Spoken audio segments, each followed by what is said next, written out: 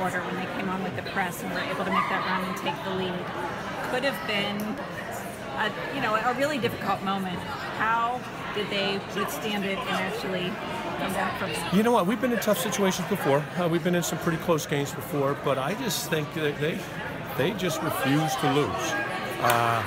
We weren't ready for that pressure at that point. I mean, they scored 7 points in 19 seconds.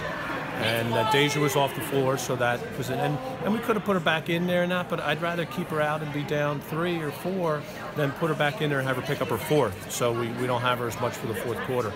So, but I mean, we played well, and I got to give a testament to Sarah Leidinger and Zaria Holt too. I mean, they didn't play a lot of minutes, but when they did come in, they played hard.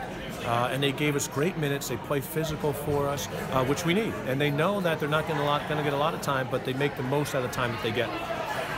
Bob, I was talking to a couple of parents, including somebody you're very close to, happens to be your mother, and it seemed like they were just kind of like, oh, we're here, but if they lose, they lose. They were kind of bracing themselves for a loss.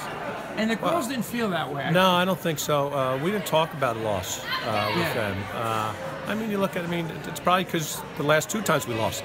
So, but you just never know. And like I said, these kids, I mean, the 4th quarter, I thought we played great.